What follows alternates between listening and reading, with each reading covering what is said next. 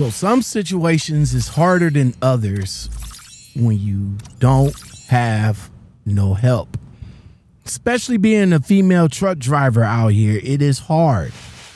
I can't imagine how hard it is for you guys, especially being a single mother and you have no kind of help out here.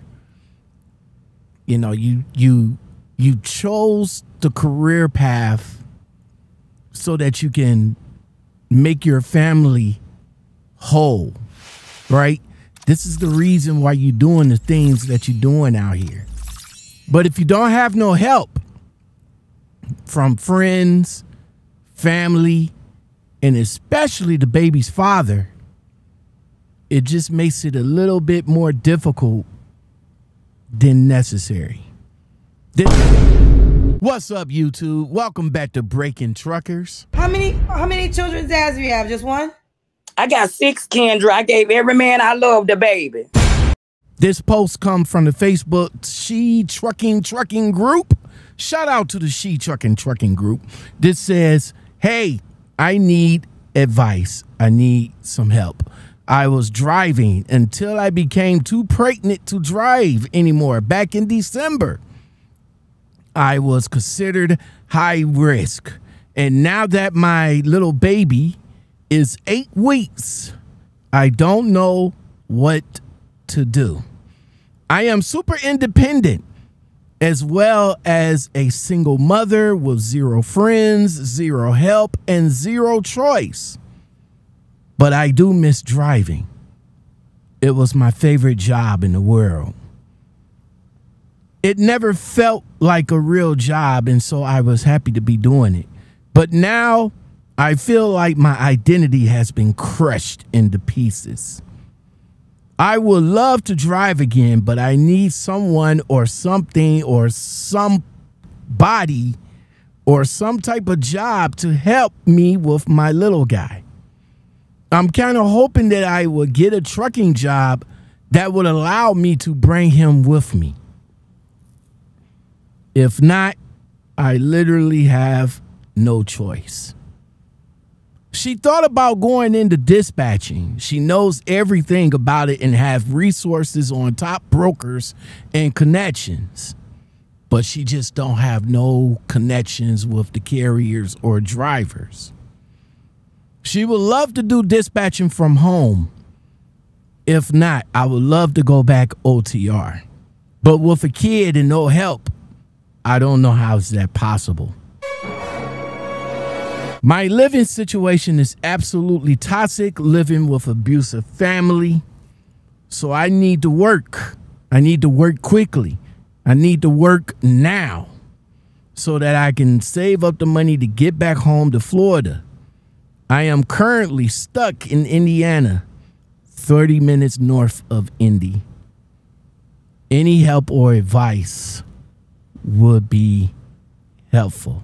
No more wasting time. Let's get it. Hold on. So not being in your situation, I can only look at it from the outside. You have no help, no friends, and no choice in the matter. Now, I know some drivers and some people is going to come after you and be like, well, you got a baby father. Where's he at?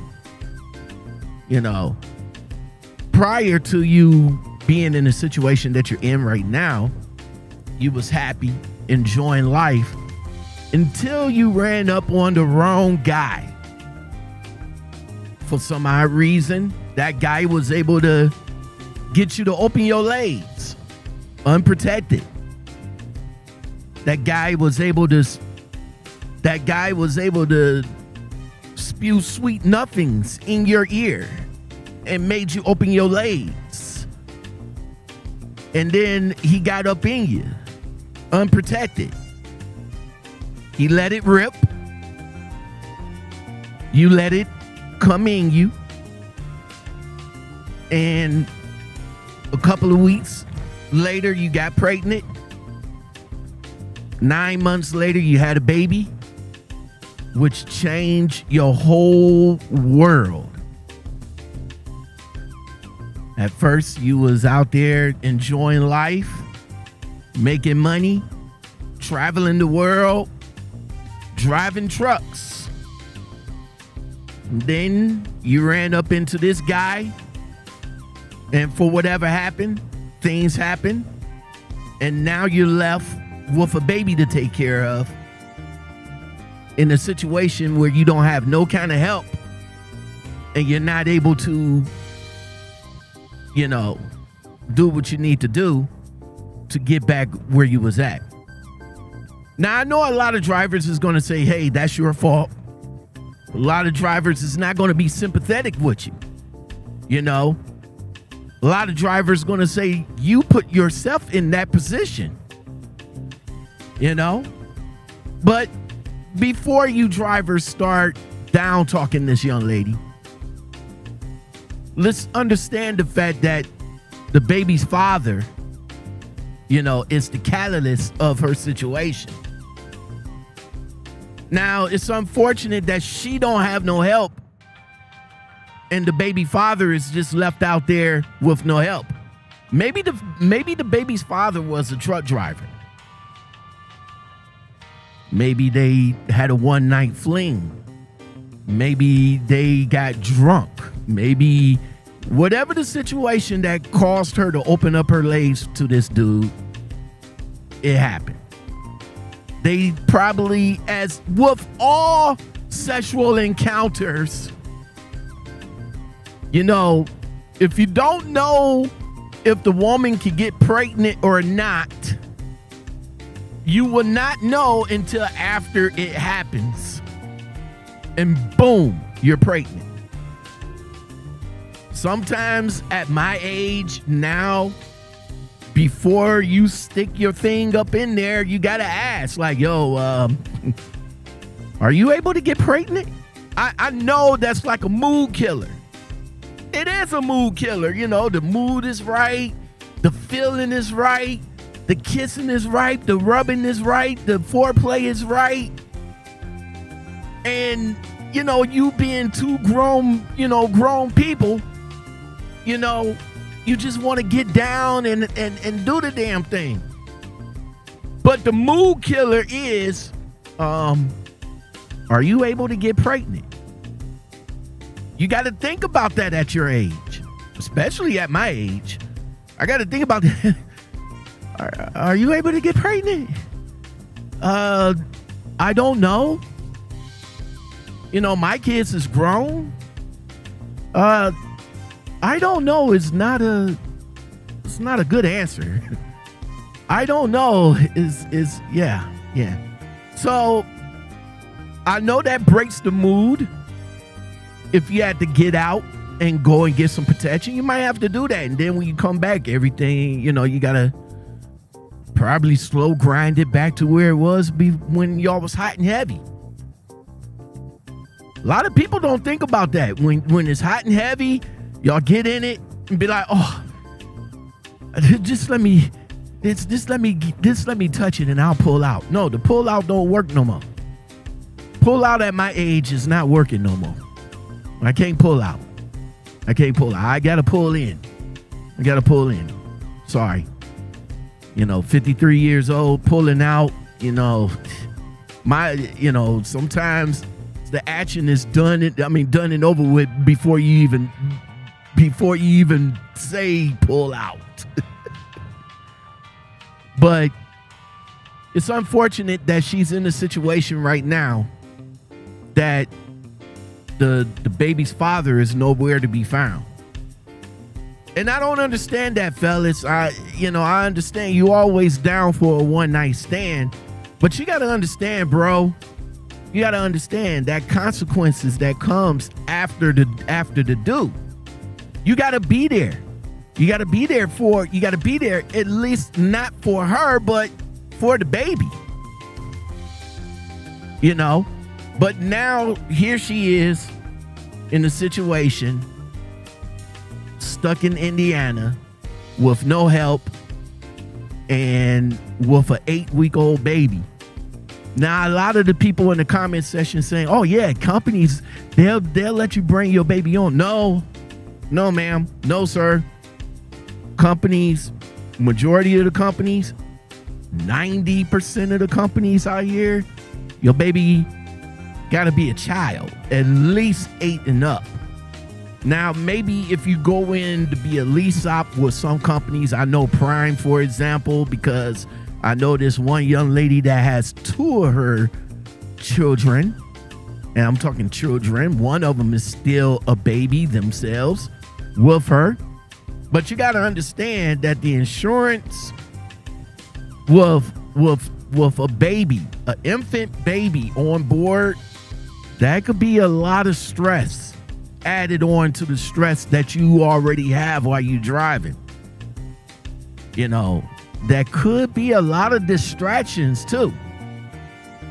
A lot of small company is not going to let you bring an infant baby on the road with you, considering that they need you to get that low on time or whatever the case. Sometimes you have to pull over and change the baby. Sometimes you got to pull over and feed the baby. The baby is going to be the focal point of your time on the road. See, this is what people is not telling you. They're not telling you. They're trying to tell you, yeah, there's companies out here, but when you get the baby on the road, the baby is going to be the focal point. When that baby's attention needs to be attentive, you're going to either have to do one or two things. You're going to have to pull over where you at, or you're going to have to pull off and take some time to get that baby back. It's going to be very irritating when the baby is on the truck with you and the baby is crying nonstop. The baby wants to be fed. Remember? Baby wants to be fed. Baby wants to be burped. Baby wants to be changed. Baby going to let you know when they need something.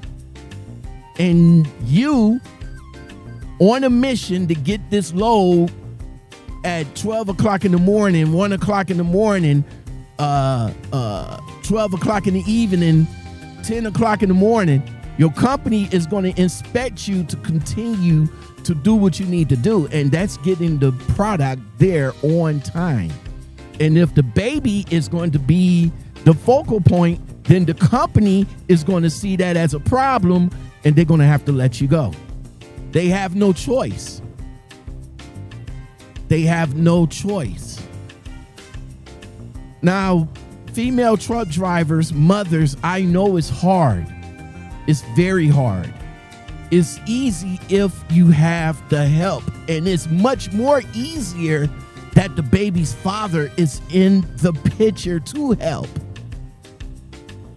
Now, for whatever reason that the baby's father is not in the picture, I don't know. I'm not going to touch on that. But unfortunately, the baby's father was the one that put you in that position. Now, when you probably found out that you was pregnant, maybe you had options. Maybe. But you took the higher route. You decided to have the baby. And now you're in the situation that you're in. I'm just going to say that there's not many trucking companies that is taking or letting you bring infant babies on the truck with you.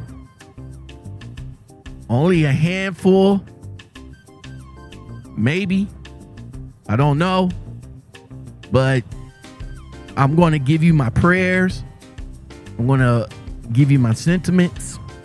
I'm hoping everything will work out for you in the future. A lot of companies that I have called, again, don't allow babies on the truck regardless of their insurance. Maybe if you get with a company that has a lease op situation, and then you probably might be able to bring your kid in. But also when you do that, just realize that you're gonna run into more issues. It's gonna be a lot of issues. I hope everything works out for you as far as being a dispatcher. Maybe you can put your information out there, see if you can be a home dispatcher, because there's some companies are looking for dispatchers that can dispatch from home. But again, like I said, you and your baby look cute. Hopefully the future will work out a lot better for you. Who is that DJ like